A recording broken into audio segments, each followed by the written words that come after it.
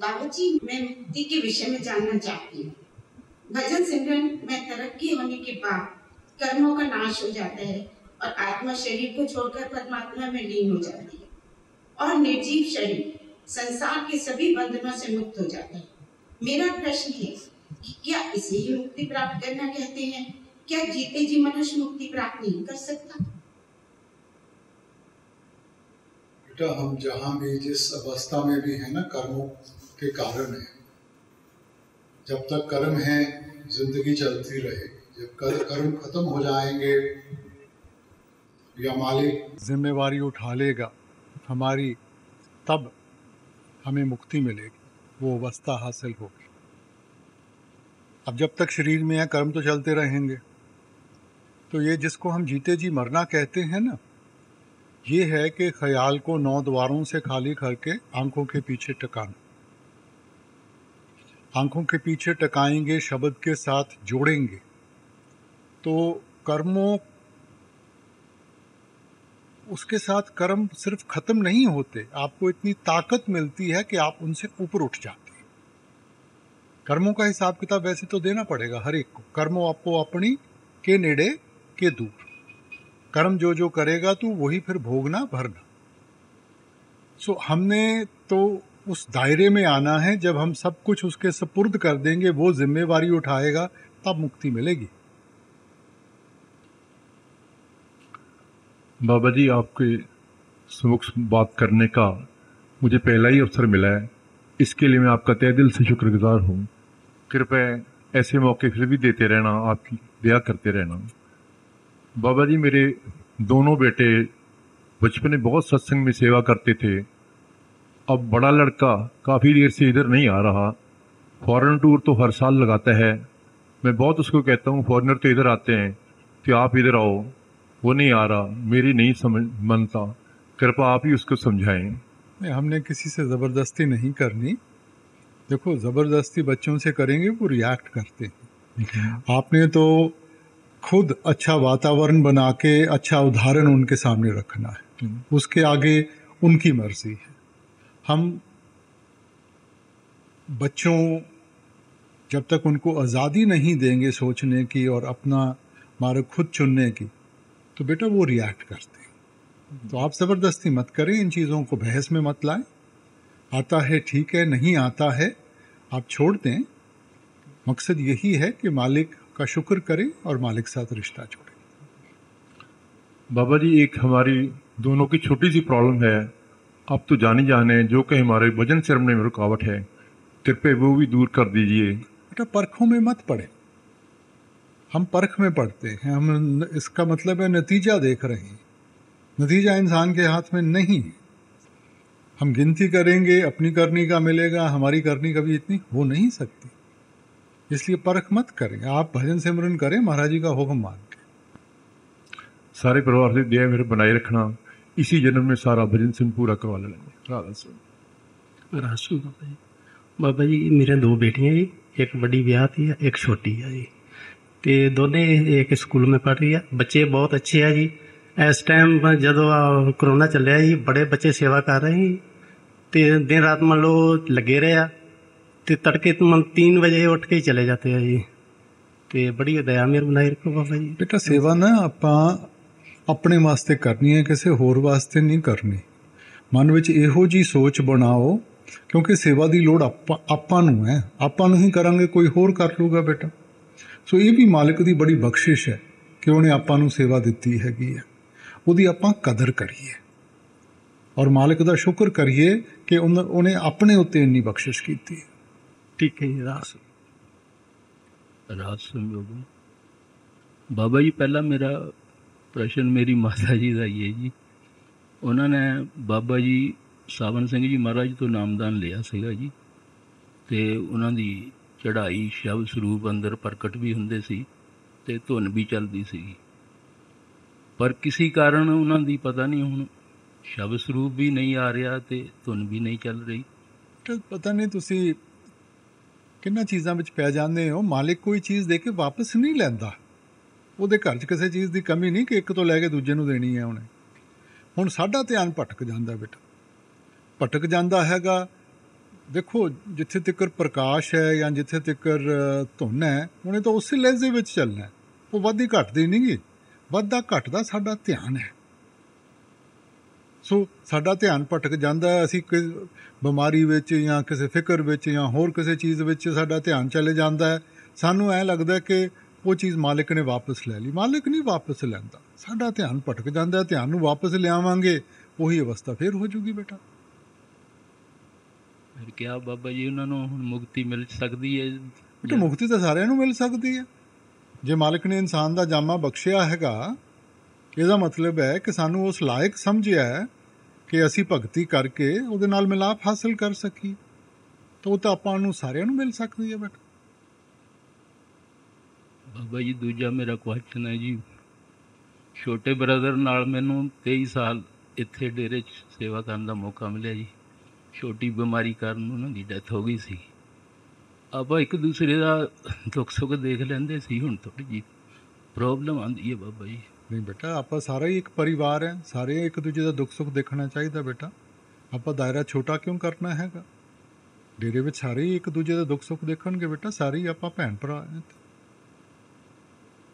ਬਾਕੀ ਬਾਬਾ ਜੀ ਭਜਨ ਸੇਵਨ ਤਾਂ ਜਿੰਨਾ ਕੁ ਅਸੀਂ ਕਰਦੇ ਹਾਂ ਜੀ ਉਨਾ ਕੁ ਕਰੋ ਬੇਟਾ, ਇਹ ਤਾਂ ਸਾਡਾ ਫਰਜ਼ ਬਣਦਾ ਬੇਟਾ, ਆਪਣੀ ਰੋਡ ਨੂੰ ਕਰਨਾ ਆਪਾਂ। ਹਾਂਜੀ।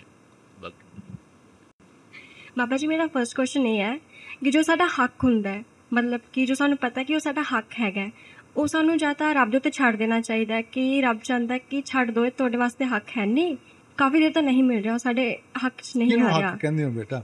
ਹੱਕ ਕਿਹਨੂੰ ਕਹਿੰਦੇ ਹੋ ਤੁਸੀਂ? ਪਹਿਲਾਂ ਆਪਾਂ ਇਹ ਤਾਂ ਸਮਝ ਲਈਏ ਨਾ ਕਿ ਸਾਡਾ ਹੱਕ ਕੀ ਹੈ ਬੇਟਾ। ਆਪਾਂ ਤਾਂ ਔਗਣਾਂ ਦੇ ਭਰੇ ਹੋਏ हैं, ਕਰਮਾਂ ਦੇ ਲੱਦੇ ਹੋਏ हैं, ਕਿਹੜਾ ਹੱਕ ਜਤਾ ਰਹੇ हैं ਬੇਟਾ? ਦੇਖੋ ਇਨਸਾਨ ਹੱਦ ਦੀ ਗੱਲ ਕਰਦਾ ਹੈ, ਹਰੇਕ ਹੱਕ ਦੇ ਨਾਲ ਇੱਕ ਜ਼ਿੰਮੇਵਾਰੀ ਜੁੜੀ ਹੈ। ਹੁਣ ਇਨਸਾਨ ਹੱਕ ਦੀ ਗੱਲ ਕਰ ਲੂਗਾ, ਜ਼ਿੰਮੇਵਾਰੀ ਨੂੰ ਭੁੱਲ ਜਾਂਦਾ।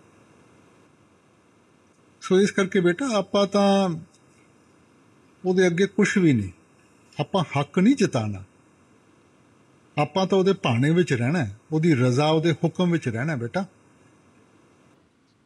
ਠੀਕ ਬਾਬਾ ਜੀ, ਮੇਰਾ ਸੈਕਿੰਡ ਕੁਐਸਚਨ ਇਹ ਹੈ ਕਿ ਅਸੀਂ ਦੋ ਸਿਸਟਰਸ ਹਾਂ ਅਤੇ ਲੋਕ ਕਾਫੀ ਪੁੱਛਦੇ ਵੀ ਹੈ ਪੇਰੈਂਟਸ ਨੂੰ ਕਿ ਤੁਸੀਂ ਮਤਲਬ ਕਿ ਕਿੰਨੇ ਭੈਣ ਭਰਾ ਹੋ। ਜਦੋਂ ਪੇਰੈਂਟਸ ਮਤਲਬ ਕਿ ਪੂਰੇ ਜੋਸ਼ ਵਿੱਚ ਕਹਿੰਦੇ ਕਿ ਹਾਂਜੀ ਸਾਡੀਆਂ 2 ਬੇਟੀਆਂ ਹੈ, ਤਾਂ ਮਤਲਬ ਅੱਗੋਂ ਲੋਕ ਕਾਫੀ ਕਹਿੰਦੇ ਹੈ ਕਿ ਤੁਹਾਡਾ ਕੋਈ ਬ੍ਰਦਰ ਨਹੀਂ ਹੈਗਾ, ਅਤੇ ਇਸ ਕਰਕੇ ਮਤਲਬ ਪੇਰੈਂਟਸ ਨੂੰ ਕਾਫੀ ਮਤਲਬ ਅੱਗੋਂ ਪੇਰੈਂਟਸ ਤਾਂ ਕੁਝ ਕਹਿੰਦੇ ਨਹੀਂ। ਨਾ ਸਮਝ ਹੈ ਦੁਨੀਆ, ਜਿੰਨਾ ਕੁੜੀਆਂ ਮਾਂ ਬਾਪ ਵਾਸਤੇ ਕਰਦੀਆਂ ਮੁੰਡੇ ਕਦੇ ਵੀ ਨਹੀਂ ਕਰਦੇ।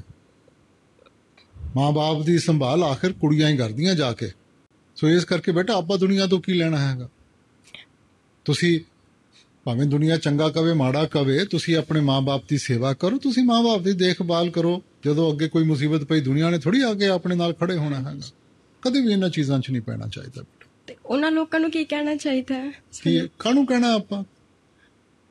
ਜੇ ਉਹਨਾਂ ਨੂੰ ਸਮਝ ਨਹੀਂ ਤਾਂ ਆਪਾਂ ਕਾਹਨੂੰ ਉਹਨਾਂ ਨਾਲ ਮੱਥਾ ਮਾਰਨਾ ਬੇਟਾ। ਬਾਬਾ ਜੀ ਤੁਸੀਂ ਬਹੁਤ ਵਧੀਆ ਸਕੂਲ ਦਿੱਤਾ ਹੈ, ਪੇਰੈਂਟਸ ਬਹੁਤ ਵਧੀਆ ਦਿੱਤੇ ਹੈ। ਬਾਬਾ ਜੀ ਇਸੇ ਤਰ੍ਹਾਂ ਬਖਸ਼ਿਸ਼ ਬਣਾਏ ਰੱਖਣਾ, ਨਾਮਦਾਨ ਦੀ ਬਖਸ਼ਿਸ਼ ਕਰੋ। ਰਾਸਿਮ ਬਾਬਾ ਜੀ ਬਹੁਤ ਬਹੁਤ ਸ਼ੁਕਰੀਆ ਤੁਹਾਡਾ ਬਾਬਾ ਜੀ, ਮੌਕਾ ਬਖਸ਼ਿਆ ਬਾਬਾ ਜੀ, ਜ਼ਿੰਦਗੀ 'ਚ ਇੰਨਾ ਕੁਝ ਦਿੱਤਾ, ਤੁਹਾਡਾ ਕਰਜ਼ਦਾਰ ਹਾਂ। ਨਹੀਂ ਬੇਟਾ ਮੈਂ ਕਾਹਦਾ ਦਿੱਤਾ ਹੈਗਾ। ਦੇਖੋ ਜੋ ਵੀ ਆਪਾਂ ਨੂੰ ਮਿਲਿਆ ਹੈ ਉਹ ਤਾਂ ਮਾਲਿਕ ਨੇ ਦਿੱਤਾ ਹੈ ਨਾ। ਤੁਹਾਡੀ ਦਇਆ ਨਾਲ ਬਾਬਾ ਜੀ ਮਿਲਿਆ। ਨਹੀਂ ਬੇਟਾ ਨਹੀਂ, ਇਹੋ ਜਿਹੀ ਕੋਈ ਗੱਲ ਨਹੀਂ। ਮਾਲਿਕ ਨੇ ਜੋ ਵੀ ਦਿੱਤਾ ਹੈ ਇਹ ਠੀਕ ਹੈ ਕਿ ਸਾਨੂੰ ਕਦਰ ਕਰਨੀ ਚਾਹੀਦੀ ਹੈ, ਮਗਰ ਕਦਰ ਆਪਾਂ ਸਿਰਫ ਲਫ਼ਜ਼ਾਂ ਦੇ ਨਾਲ ਨਹੀਂ, ਆਪਾਂ ਆਪਣੀ ਕਰਨੀ ਦੇ ਨਾਲ ਕਰਨੀ ਹੈ। ਦੂਜਿਆਂ ਦਾ ਸਾਥ ਦੇਈਏ, ਦੂਜਿਆਂ ਦਾ ਸਹਾਰਾ ਬਣੀਏ। ਜਿਵੇਂ ਆਪਾਂ ਨੂੰ ਗੁਰੂ ਘਰ ਨੇ ਸਮਝਾਇਆ ਕਿ ਵੰਡ ਕੇ ਛਕੀਏ। ਸੋ ਇਹੋ ਜਿਹਾ ਮਾਹੌਲ ਬਣਾਵਾਂਗੇ, ਇਹਦੇ ਵਿੱਚ ਸੱਚੀ ਕਦਰ ਹੈ, ਨਾ ਕਿ ਸਿਰਫ ਲਫ਼ਜ਼ਾਂ ਦੇ ਨਾਲ ਬੇਟਾ। ਬਾਬਾ ਜੀ ਮੇਰੀਆਂ 2 ਬੇਟੀਆਂ ਨੇ। ਜਿਸ ਦਿਨ ਜਨਮ ਲਿਆ ਉਹਨਾਂ ਨੇ ਮੈਨੂੰ ਰਿਸ਼ਤੇਦਾਰਾਂ ਨੇ ਬੜਾ ਕਿਹਾ ਵੀ ਬੇਟਾ ਹੋਣਾ ਚਾਹੀਦਾ। ਗਲਤ ਗੱਲ ਹੈ, ਬਿਲਕੁਲ ਗਲਤ ਹੈ ਬੇਟਾ। ਪਤਾ ਨਹੀਂ ਕਿੱਥੇ ਸਾਡੀ ਸੋਚ ਚਲੇ ਜਾਂਦੀ ਹੈਗੀ ਹੈ। ਸਗੋਂ ਬੇਟੀਆਂ, ਮੈਂ ਹੁਣੇ ਵੀ ਬੇਟੀ ਨੂੰ ਕਹਿ ਕੇ ਚੁੱਕਿਆ ਹਾਂ ਬੇਟਾ, ਬੇਟੀਆਂ ਜ਼ਿਆਦਾ ਕਦਰ ਕਰਦੀਆਂ ਬੇਟਾ। ਬਾਬਾ ਜੀ ਪਰ ਜਿਹੜੀ ਆ ਸੇਵਾ ਚੱਲੀ, ਜਿਹਦੇ 'ਚ ਤੁਸੀਂ ਬੜੀ ਸੇਵਾ ਲਈ, ਇਹ 2-2 ਵਜੇ ਉੱਠ ਕੇ ਜਾਂਦੀਆਂ ਹੁੰਦੀਆਂ ਸੀ। ਇਹ ਤੁਹਾਡੀ ਦਇਆ ਨਾਲ ਸੇਵਾ ਕਰਨ ਜਾਂਦੀਆਂ ਸੀ।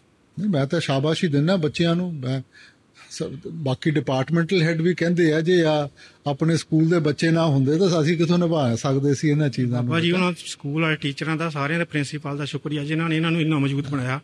ਅੱਜ ਸਾਨੂੰ ਕੋਈ ਟੈਨਸ਼ਨ ਨਹੀਂ ਵੀ ਕੱਲ ਨੂੰ ਕਿਤੇ ਵੀ ਜਾਣਗੀਆਂ ਇਹ ਤੇ ਡੋਲਣਗੀਆਂ ਨਹੀਂ ਸਰ। ਇਹ ਬਾਬਾ ਜੀ ਤੁਹਾਡੀ ਦਇਆ ਨਾਲ।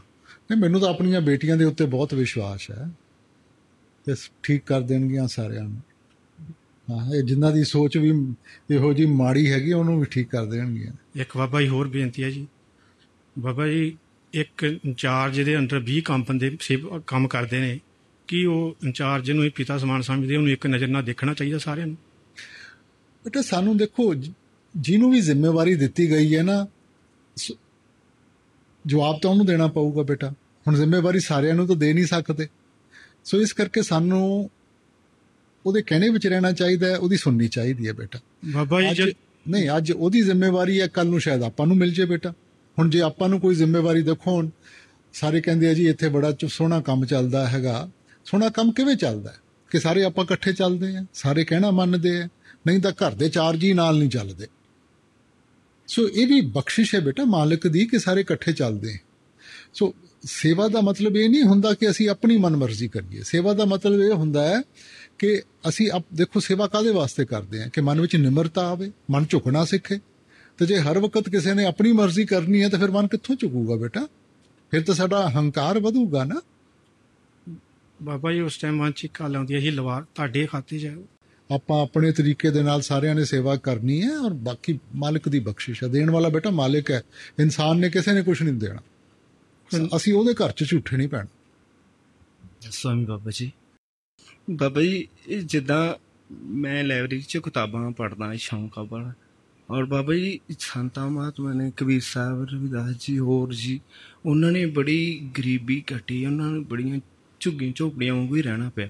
ਪਰ ਬਾਬਾ ਜੀ ਉਹਨਾਂ ਨੇ ਮਾਲਕ ਦੀ ਪਰਮਾਰਥ 'ਚ ਬਹੁਤ ਤਰੱਕੀ ਕੀਤੀ। ਅਤੇ ਸਾਡੇ ਕੋਲ ਬਾਬਾ ਜੀ ਸਭ ਕੁਛ ਆ, ਫਿਰ ਵੀ ਭਜਨ ਸਿਮਰਨ ਨਹੀਂ ਹੋ ਰਹੀ। ਬੇਟਾ ਮਨ ਨਾ ਬੜਾ ਤਾਕਤਵਰ ਹੈ। ਜਿੰਨਾ ਚਿਰ ਮਨ ਨੂੰ ਕਿਸੇ ਚੀਜ਼ ਦੀ ਕਮੀ ਨਾ ਮਹਿਸੂਸ ਹੋਵੇ, ਇਹ ਮਨ ਕਾਬੂ ਵਿੱਚ ਵੀ ਨਹੀਂ ਆਉਂਦਾ। ਔਰ ਤੁਸੀਂ ਦੇਖੋਗੇ ਹੁਣ ਬਾਣੀਆਂ ਲਿਖਣ ਵਾਲੇ ਹੈਗੇ ਆ ਜਾਂ ਹੋਰ ਕੁਛ ਹੈ, ਇਹ ਸੱਚੀ ਬਾਣੀ ਉਦੋਂ ਹੀ ਮਨ ਚੋਂ ਨਿਕਲਦੀ ਹੈ ਜਦੋਂ ਕੋਈ ਕਿਸੇ ਚੀਜ਼ ਦੀ ਉਦਾਸੀ ਹੋਵੇ, ਵਿਛੋੜਾ ਹੋਵੇ, ਕੋਈ ਦੁੱਖ ਤਕਲੀਫ ਹੋਵੇ। ਜਿਹੜਾ ਆਦਮੀ ਸੁਖੀ ਹੈ ਨਾ, ਅੱਜ ਤੱਕ ਤਾਂ ਮੈਂ ਦੇਖਿਆ ਨਹੀਂ ਕਿ ਕੋਈ ਵੀ ਸੁਖੀ ਆਦਮੀ ਉਹਨੇ ਇਹੋ ਜਿਹੀਆਂ ਗੱਲਾਂ ਕੀਤੀਆਂ ਹੋਣ। ਵੱਡੇ ਵੱਡੇ ਫਿਲਾਸਫਰ ਹੋਏ ਹੈ, ਉਹ ਸੋਕਰਟੀਸ ਸੀ ਜਿਹਨੂੰ ਆਪਾਂ ਸੁਕਰਾਤ ਕਹਿੰਦੇ ਹਾਂ। ਉਹਨੂੰ ਕਿਸੇ ਨੇ ਪੁੱਛਿਆ ਕਿ ਇੰਨਾ ਤੁਸੀਂ ਪਹੁੰਚੇ ਹੋਏ ਹੋ, ਤੁਹਾਡੀ ਸੋਚ ਇੰਨੀ ਚੰਗੀ ਹੈਗੀ ਹੈ, ਤਾਂ ਤੁਸੀਂ ਕਿੱਥੋਂ ਸਿੱਖਿਆ ਹੈ ਸਾਰਾ ਕੁਛ? ਕਹਿੰਦਾ ਆਪਣੀ ਬੀਵੀ ਤੋਂ।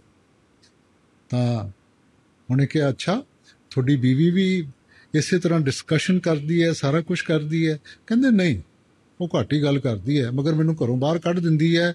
ਫਿਰ ਮੈਂ ਇਕਾਂਤ 'ਚ ਜਾ ਕੇ ਸਮੁੰਦਰ ਦੇ ਕਿਨਾਰੇ ਫਿਰ ਮੈਂ ਸੋਚਾਂ 'ਚ ਇਹ ਸਾਰੀਆਂ ਚੀਜ਼ਾਂ ਸੋਚਦਾ। ਬਾਬਾ ਜੀ ਮੇਰੀ ਗੁੜੀਆ ਸਿਮਰਨ ਕੌਰ ਔਰ ਮਿਸਿਸ ਨੀਲਮ, ਉਹ ਲੋਕਡਾਊਨ ਦੇ ਵਿੱਚ ਕਰਤਾਰਪੁਰ ਹੀ ਰਹਿ ਗਏ। ਉਹਨਾਂ ਨੇ ਹੁਣ ਅਸੀਂ ਉਹਨਾਂ ਵਾਸਤੇ ਬਸ। ਥੈਂਕ ਯੂ ਬਾਬਾ ਜੀ, ਸ਼ੁਕਰੀਆ ਤੁਹਾਡਾ, ਸੇਵਾ ਦਾ ਮੌਕਾ ਦਿੱਤਾ। ਇਸ ਤਰ੍ਹਾਂ ਹੀ ਸੇਵਾ ਕਰਵਾਉਂਦੇ ਰਹਿਣਾ। ਸੱਚੇ ਪਾਤਸ਼ਾਹ ਇੰਨੀ ਦਇਆ ਕਰਨਾ ਕਿ ਮੈਂ ਸੇਵਾ ਕਰਦੇ ਆਖਰੀ ਦਮ ਤੱਕ ਸੇਵਾ ਹੀ ਕਰਦੀ ਰਹਾਂ। ਸੱਚੇ ਪਾਤਸ਼ਾਹ। ਬਾਬਾ ਜੀ ਮੇਰੇ ਪਤੀ ਕਹਿੰਦੇ ਨੇ ਕਿ ਬਾਬਾ ਜੀ ਮੇਰੇ ਨਾਲ ਨਾਰਾਜ਼ ਨੇ, ਉਹ ਆਏ ਨਹੀਂ ਸਾਡੇ ਕੋਲ, ਔਰ ਆਏ ਨਹੀਂ। ਤੇ ਬੇਟਾ ਮੈਂ ਤਾਂ ਰੋਜ਼ ਹੀ ਆਉਂਦਾ, ਤੁਸੀਂ ਨਹੀਂ ਉੱਠਦੇ ਸਵੇਰੇ? ਬਾਬਾ ਤਾਂ ਰੋਜ਼ ਉੱਥੇ ਬੈਠਾ ਹੁੰਦਾ। ਉਹ ਕਹਿੰਦੇ ਜਿਨ੍ਹਾਂ ਦਾ ਵੀ ਮੈਂ ਭਲਾ ਕਰਦਾ ਮੇਰਾ ਬੁਰਾ ਕਾਤੋਂ ਹੁੰਦਾ। ਚੰਗਾ, ਸਗੋਂ ਤੁਹਾਡਾ ਬੋਝ ਹਲਕਾ ਕਰ ਰਹੇ ਆ, ਕਰਮ ਖਤਮ ਕਰਵਾ ਰਹੇ ਆ ਤੁਹਾਡੇ। ਬਾਬਾ ਜੀ ਜਦੋਂ ਮੈਂ ਭਜਨ ਤੋਂ ਤਾਂ ਪੂਰਾ ਟਾਈਮ ਬਾਬਾ ਜੀ ਭਜਨ ਤੇ ਦੇ ਦਿੰਦੇ ਆ। ਮੈਨੂੰ ਕਹਿੰਦੇ ਉੱਠ ਕੇ ਬੈਠ ਜਾ, ਤੂੰ ਵੀ ਭਜਨ ਕਰ ਲੈ। ਬਾਬਾ ਜੀ ਮੈਂ ਉਹਨਾਂ ਦੇ ਕਹਿਣੇ ਥੋੜੀ ਦੇਰ ਤਾਂ ਉੱਠ ਕੇ ਬੈਠ ਜਾਂਦੀ ਹਾਂ, ਅੱਧਾ ਘੰਟਾ ਕੋਈ। ਜਦੋਂ ਮੈਂ ਦੇਖਦੀ ਹਾਂ ਹੁਣ ਉਹ ਚੰਗੀ ਤਰ੍ਹਾਂ ਬੈਠ ਕੇ, ਮੈਂ ਫਟਾਫਟ ਸੋ ਜਾਂਦੀ ਹਾਂ। ਬਾਬਾ ਜੀ ਇਹ ਠੀਕ ਹੈ ਕਿ ਗਲਤ ਹੈ? ਬਾਬਾ ਜੀ ਮੈਂ ਥੱਕ ਜਾਂਦੀ, ਉਹ ਫਿਰ ਬੈਠੇ ਰਹਿੰਦੇ ਆ। ਜਦੋਂ ਮੈਂ ਦੇਖਦੀ ਹਾਂ ਵੀ ਉਹਨਾਂ ਤੋਂ ਬੜੀ ਟਾਈਮ ਹੋ ਗਈ। ਬਾਬਾ ਜੀ ਜਿਹੜਾ ਕਰੂਗਾ ਉਹੀ ਪਾਊਗਾ, ਜੋ ਆਪਾਂ ਕਰਾਂਗੇ ਉਹ ਸਾਨੂੰ ਮਿਲੂਗਾ। ठीक है ना। हाँ तो जी अगला जन्म फिर जे ਆਪਾਂ ਸੌਂ ਜਾਂਦੇ हैं तो अगला जन्म फिर मंजा मुंजा या कोई ਬਾਬਾ ਜੀ बिस्तरा ਮੈਂ बन ਕਈ के ਵਾਰੀ आवांगे। ਥੱਕ ਜਾਂਦੀ ਹਾਂ ਫਿਰ ਮੈਂ ਫਟਾਫਟ ਸੋ ਜਾਂਦੀ ਹਾਂ ਉਹ ਤਾਂ ਬੈਠੇ ਰਹਿੰਦੇ ਆ ਬਾਬਾ ਜੀ नहीं वो नहीं थकदे। ਪਤਾ ਨਹੀਂ ਬਾਬਾ ਜੀ नहीं बेटा करो। ਠੀਕ ਹੈ ਥੈਂਕ ਬਾਬਾ ਜੀ ਦੋ ਬੱਚੇ ਮੇਰੇ ਆ ਬਾਬਾ ਜੀ ਉਹ ਤੁਹਾਡੇ ਬੱਚੇ ਆ ਬਾਬਾ ਜੀ ਉਹਨਾਂ ਤੇ ਦਇਆ ਮਿਹਰ ਕਰਨਾ ਬਾਬਾ ਜੀ ਅਸੀਂ ਤਾਂ ਸੇਵਾ ਤੇ ਆ ਬਾਬਾ ਜੀ ਤੁਸੀਂ ਉਹਨਾਂ ਦੀ ਦੇਖਭਾਲ ਕਰਨੀ ਹੈ ਸੱਚੇ ਪਾਤਸ਼ਾਹ ਥੈਂਕ ਯੂ ਬਰਾਸ रासम बाबा जी मैंने बहुत डर लग रहा था बेटा मेरे तो क्यों डरते हो। बाबा जी मेरे मम्मा पापा ने बहुत दुख देखे ने इन्नी दया बनाए रखियो कि अगे हो ना देखन ਤੁਸੀਂ ਆਏ ਹੋ ਤੁਸੀਂ ਆਪਣੇ ਆਪ ਸਾਰਾ ਕੁਝ ਠੀਕ ਕਰੋਗੇ ਉਹਨਾਂ ਵਾਸਤੇ ਨਹੀਂ। बाबा जी मैं नहीं रोना चाहती पर आई जा रहा वा ਕੋਈ ਨਾ ਇਹਦੇ ਨਾਲ ਬੇਟਾ ਅੱਖਾਂ ਵੀ ਸਾਫ਼ ਹੁੰਦੀਆਂ ਅੱਖਾਂ ਹੋਰ ਸੋਹਣੀਆਂ ਵੀ ਹੁੰਦੀਆਂ ਠੀਕ ਹੈ ਨਾ। ਹਾਂ ਤੁਸੀਂ ਆਪਣੇ ਘਰ ਦਾ ਇਹੋ ਜਿਹਾ ਮਾਹੌਲ ਬਣਾਓ ਵੱਡੇ ਹੋ ਕੇ ਮਾਂ-ਬਾਪ ਦੀ ਸੇਵਾ ਕਰੋ ਤਾਂ ਆਪਣੇ ਆਪ ਉਹਨਾਂ ਦੇ ਦੁੱਖ ਖਤਮ ਹੋ ਜਾਣਗੇ ਬੇਟਾ। बाबा जी मेरा ब्रदर आर्मी विच जाना चाहता है तुसी उत्ते मेहर करियो कि वो आर्मी विच चल जाए तू प्लीज फरमाइश करेंगी तो फिर करो।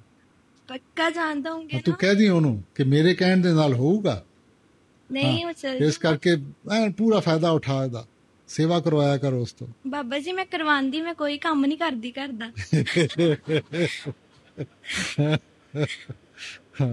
ते बाबा शाबाश। जी हाँ यही मैं चाहता ਅੱਜ ਕੱਲ ਬੇਟੀਆਂ ਕਰਨ। हाँ ਬਾਬਾ ਜੀ ਮੈਂ ਆਪਣੇ ਮੰਮਾ ਨੂੰ ਨਾ ਬਹੁਤ ਤੰਗ ਕਰਦੀ ਆ ਤੇ ਮੇਰੇ ਪਾਪਾ ਵੀ ਥੋੜਾ ਥੋੜਾ ਕਰ ਹੀ ਦਿੰਦੇ ਆ ਵਿੱਚ ਤੰਗ ਤੇ ਉਹਦੇ ਕਰਮ ਤਾਂ ਨਹੀਂ ਬੰਦੇ ਇਹ ਲਾਡ ਹੈ ਬੇਟਾ ਇਹਦੇ ਕੋਈ ਕਰਮ ਨਹੀਂ ਹੈ। ਫਿਰ ਸਹੀ ਆ ਮਾਂ-ਬਾਪ ਨਾਲ ਸਭ ਜਾਇਜ਼ ਹੈ। ਆਪਾਂ ਮਾਂ-ਬਾਪ ਨਾਲ ਨਹੀਂ ਗਿਲੇ ਸ਼ਿਕਵੇ ਕਰਾਂਗੇ ਬੇਟਾ ਹੋਰ ਕਿਹਦੇ ਨਾਲ ਕਰਾਂਗੇ ਉੱਥੇ ਸਭ ਜਾਇਜ਼ ਹੈ।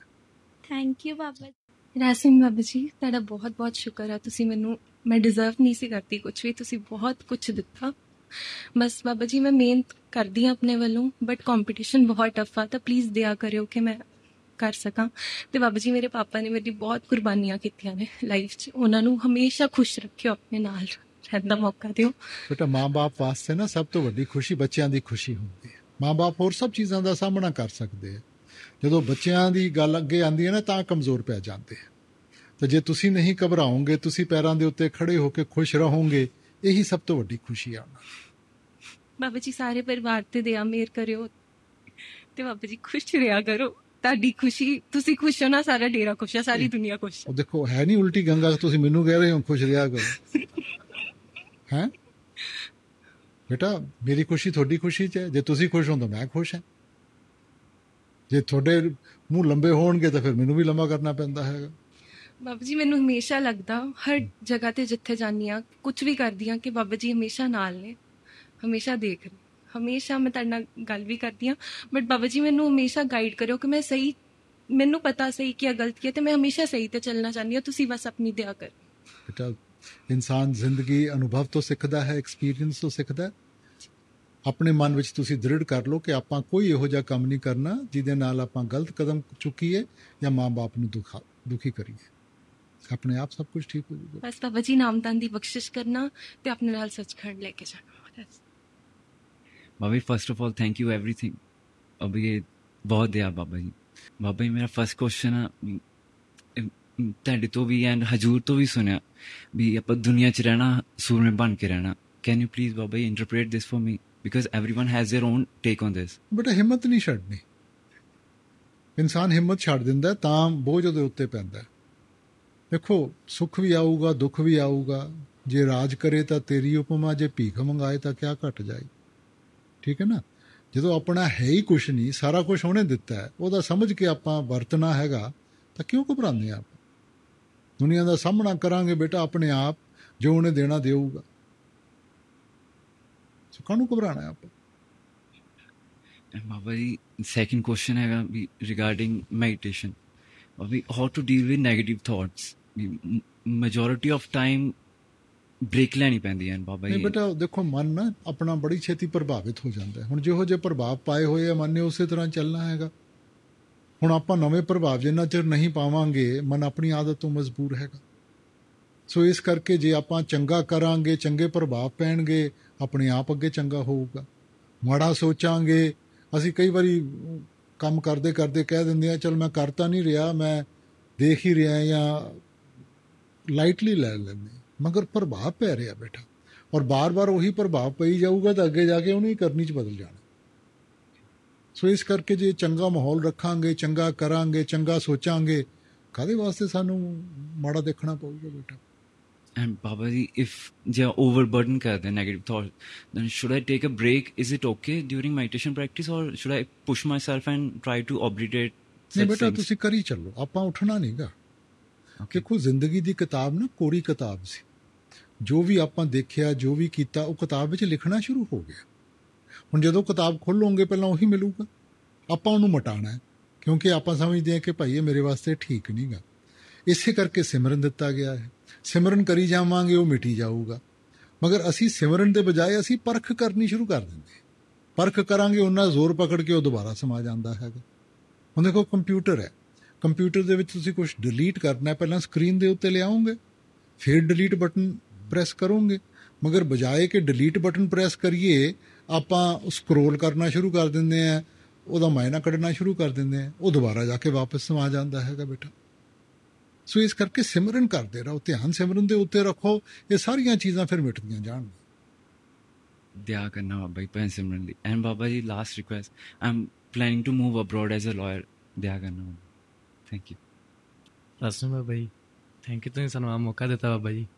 ਮੈਂ ਕੁਐਸਚਨ ਪੁੱਛਣਾ ਚਾਹੁੰਦਾ ਬਾਬਾ ਜੀ, ਮੈਂ ਕੋਈ ਵੀ ਡਿਸੀਜ਼ਨ ਲੈਣਾ ਕਿਸੇ ਚੀਜ਼ ਦਾ, ਮੈਨੂੰ ਇਹ ਸਮਝ ਨਹੀਂ ਆਉਂਦੀ ਮੈਂ ਕਿਹਦੀ ਸੁਣਾ, ਆਪਣੇ ਪੇਰੈਂਟਸ ਦੀ ਸੁਣਾ, ਫਰੈਂਡਸ ਦੀ ਸੁਣਾ, ਕਿ ਆਪਣੇ ਦਿਲ ਦੀ ਸੁਣਾ। ਬੇਟਾ, ਸਾਰਿਆਂ ਦੀ ਸੁਣਨੀ ਚਾਹੀਦੀ ਹੈ। ਜੋ ਵੀ ਮਾਂ ਬਾਪ ਵੀ ਜੇ ਸਲਾਹ ਦਿੰਦੇ ਹੈ, ਤੁਹਾਡੀ ਬਿਹਤਰੀ ਵਾਸਤੇ ਦਿੰਦੇ ਆ ਬੇਟਾ, ਉਹ ਆਪਣੇ ਦੁਸ਼ਮਣ ਤਾਂ ਨਹੀਂ ਗਏ।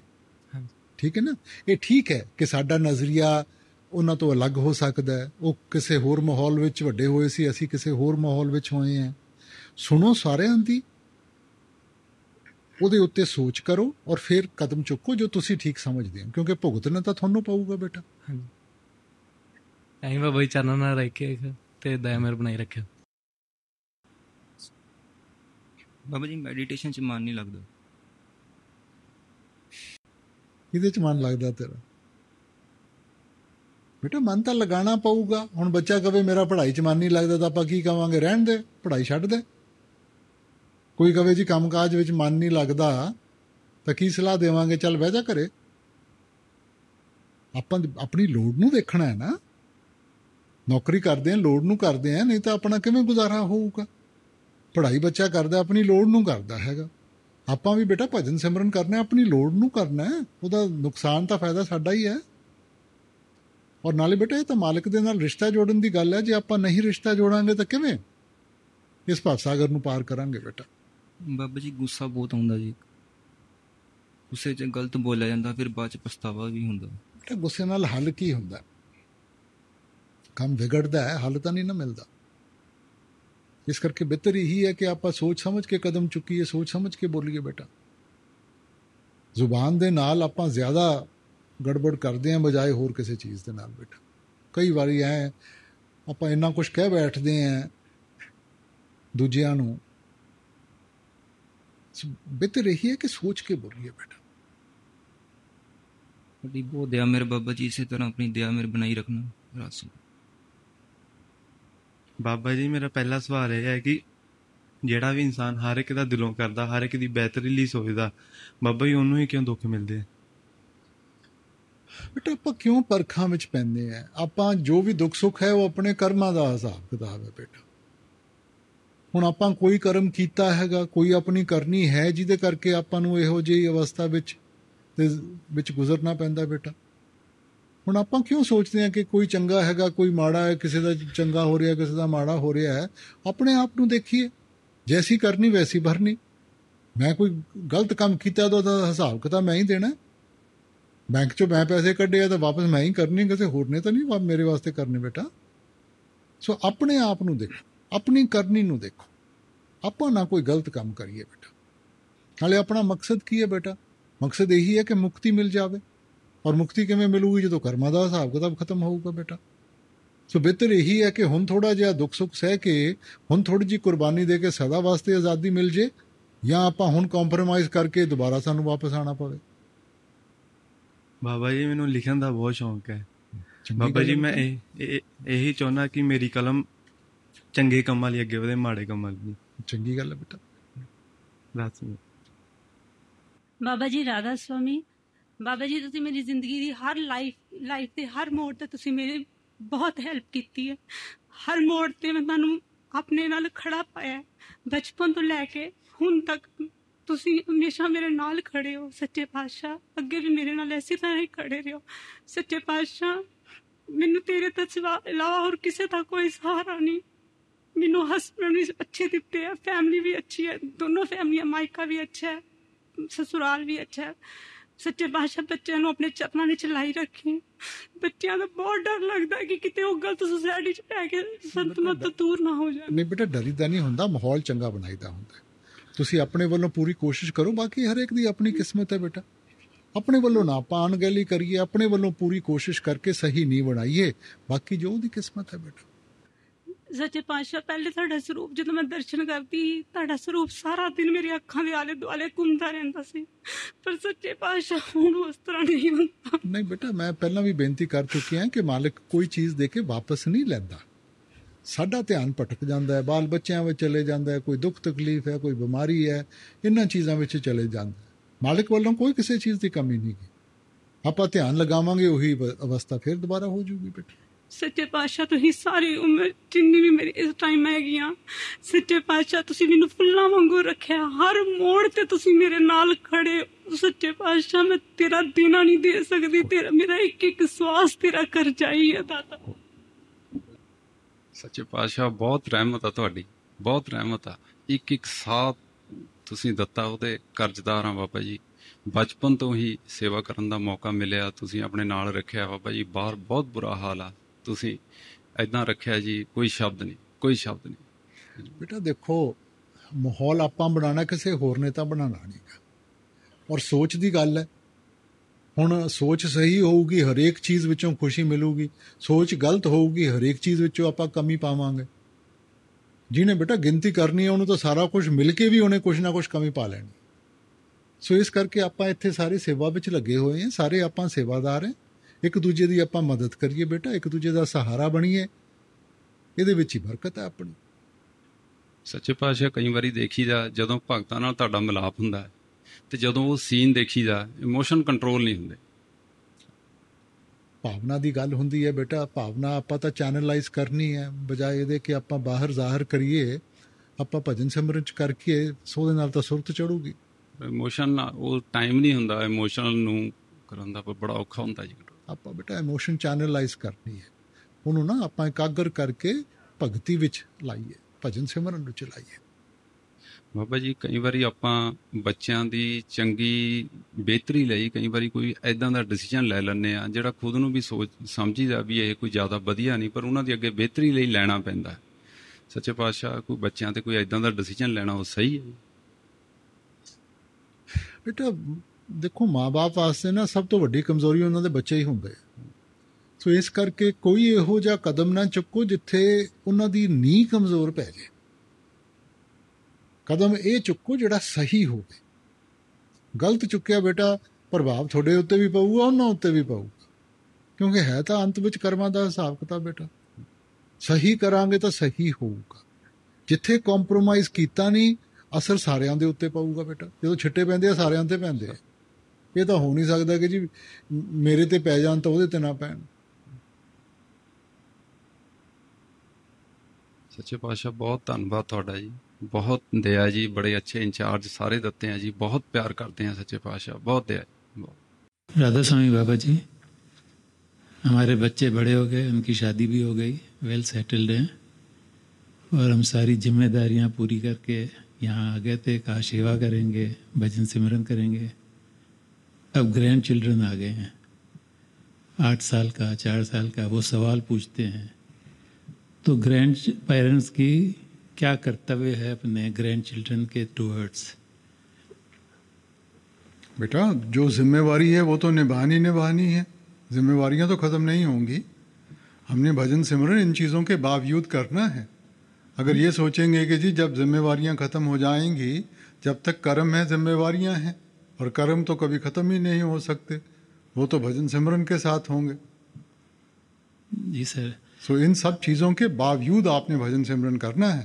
ना कि ये सोचना कि जब सब कुछ हो जाएगा फिर करेंगे। तो हमारी भी जिम्मेदारी होती है उनको संस्कार दें, अच्छी बातें सिखाएं या उनके पेरेंट्स को ये करने दें। आजकल बच्चे कहाँ छोड़ते हैं ग्रैंड पेरेंट्स के पास बच्चे। ये तो आपकी चाहत जो मर्जी हो, मगर वो तो बच्चों के ऊपर निर्भर है, आपके बच्चों के ऊपर कि वो कितना आपके पास छोड़ते हैं कि नहीं छोड़ते। जी सर। और सर हम यहाँ पे सेवा करते हैं, तो सेवा करने का ऐसा कौन सा अच्छा तरीका जिससे हमारी सेवा भी कबूल हो और किसी को शिकायत का मौका भी न मिले? ऐसी कोई हार्ड एंड फास्ट रूल नहीं है कि ऐसे करनी है। सेवा सेवा होती है, सच्चे दिल से करें, प्रेम और प्यार से करें, वही सच्ची सेवा है। जी सर। राधा स्वामी सतगुरु जी सच्चे पातशाह बहुत दया बख्शिश की है, दर्शन दिए हैं। बहुत इच्छा थी, बख्शिश बहुत हुई है, लेकिन अभी और बख्शिश की ज़रूरत है। बहन जी, ये मांगने की ज़रूरत नहीं है। मालिक ने जो देना हम वो पहले से ही हमें दिया हुआ है। हमने सिर्फ उसकी पहचान करनी है, उसको हज़म करना है और कदर करनी है। हम आम तौर पे ये हमारा जिस्मानी दायरा है जो हम सोचते हैं कि मांगने से मिलेगा। जब उसको सब कुछ मालूम है, उसको सब कुछ पता है, अगर वो देने की ताकत रखता है तो जानने की भी ताकत रखता है। सतगुरु तो इसलिए हमने तो उसके हुक्म, उसकी रज़ा में रहने की कोशिश करनी है। हाँ सतगुरु, अब सब बख्शिश कर दो रेख में मेख मार के। जो आपके हाथ में है, प्रेजेंट सतगुरु के हाथ में है। शब्द चलते फिरते समझ में, ध्यान में रहे। और वक़्त थोड़ा है, दया करो हमारा। राधा बाबा जी मेरा पहला क्वेश्चन ये है कि बाबा जी मैं बीमार रहती हूँ बहुत ज़्यादा। बाबा जी एक बार मेरा एक्सीडेंट हुआ था तो उसके बाद से मैं ठीक नहीं रहती। इसलिए बाबा जी मैं तो टेंशन में रहती हूँ, पर मेरे मम्मी पापा भी बहुत टेंशन में रहते हैं। बेटा टेंशन दे नाल कोई हल तो नहीं मिलना आपा नूं। अगर टेंशन के साथ हल मिले तो ज़रूर उनको टेंशन रखनी चाहिए, मगर टेंशन के साथ बेटा बोझ बढ़ेगा, कम नहीं होगा। तो जिस भी दौर से गुजर रहे हैं मालिक के हुक्म के साथ ही गुजर रहे हैं। अब उस चीज़ को देखते हुए हमने अपनी तरफ से पूरी मेहनत करनी है, बाकी मालिक के ऊपर छोड़ें बेटा। अब अगर फिक्र करना शुरू कर देंगे तो बोझ बढ़ेगा और फिर कोई गलत कदम उठा के बैठ जाएंगे बेटा। तो विश्वास रखना चाहिए, पॉजिटिव होना चाहिए और बाकी मालिक के हुक्म में रहने की कोशिश करनी चाहिए। बाबा जी मैं सोचती हूँ कि मेरे कर्म इतने बुरे क्यों, मैं ठीक ही नहीं रहती हूँ। नहीं बेटा, चंगे बुरे दी गल नहीं हुंदी। बथेरे हैगे जो चंगे भी होंगे, बीमार होंगे, सारे ही बीमार होंगे बेटा। तो इसमें आप ऐसे मत परख करें कि जी मैं बुरी हूँ या मेरे कर्म बुरे हैं इसलिए मैं बीमार हुई हूँ। आप तो ये सोचें कि मालिक ने क्या क्या बख्शिश नहीं की। हर वक्त ये देखो कि जो उसने बख्शिश की है, बजाय उसको कि हम अपनी कमियों को देखें। बाबा जी मुझ पर, मेरे परिवार पर दया मेहर रखना। Rasami Babaji. Babaji, at times, when you're out of Dera and you're studying outside, there are certain times when you feel that, your mind is stuck at a point where you can't think beyond that point and, you're not able to come out of it, for a day or two, you tend to be emotionally unstable, maybe due to academics or maybe due to a confrontation with any of the person. So Babaji, in that kind of a situation where we don't have Namdan, where we can't do meditation, what can we do? Beta, there will be lots of ups and downs in life. There will be times you'll be faced with situations. To a certain extent, you need to think, understand the issue, and then move on. You can't get stuck in life. Most of us, we just take one thing and get stuck with that.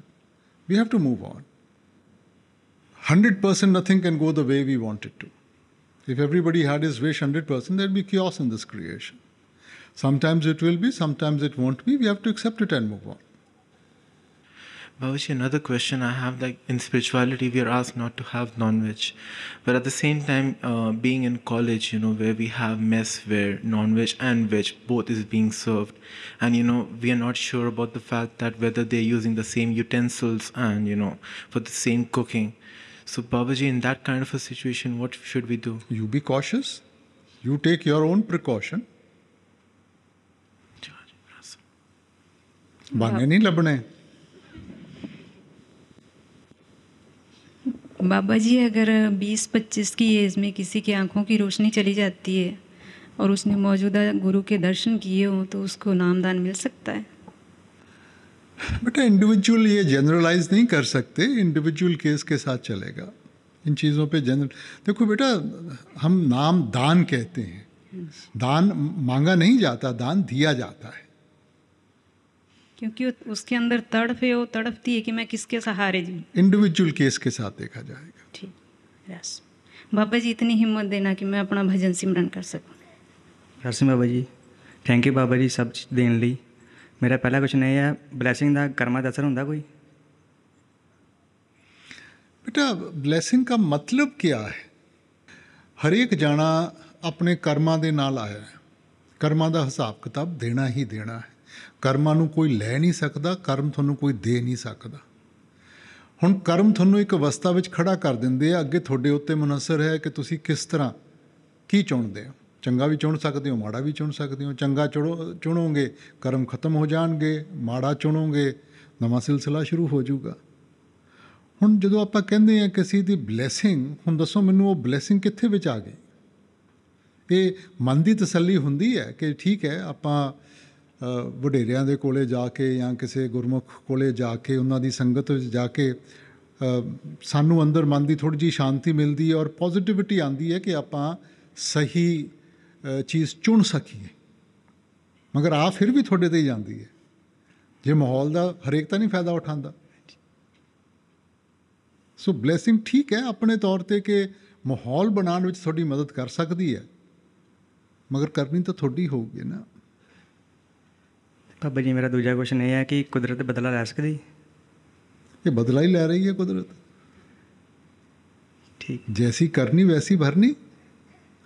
ਜੋ ਆਪਾਂ ਕੁਦਰਤ ਦੇ ਨਾਲ ਖਿਲਵਾੜ ਕੀਤਾ ਹੈਗਾ, ਜੋ ਆਪਾਂ ਕੁਦਰਤ ਨੂੰ ਨਫ਼ਰਤ ਦਿਖਾਈ ਹੈਗੀ ਹੈ, ਹੁਣ ਕੁਦਰਤ ਵਾਪਸ ਬਦਲਾ ਲੈ ਰਹੀ ਹੈ ਬੇਟਾ। ਇਹ ਕੀ ਹੈ ਸਾਰਾ ਕੁਛ? थैंक यू बाबा जी, मौका देने। मैं इन्हू बदला नहीं कहूँगा, ये रिएक्शन है बेटा। बदला तो नैगेटिव हो जाता है, ये रिएक्शन है। सो इस करके जो आप अपनी करनी होगी उन्होंने चीज़ों का सामना करना पऊगा। वो रिएक्शन होंदा है, बदला होंदा है कि किसी नैगेटिव तरीके की भावना होवे।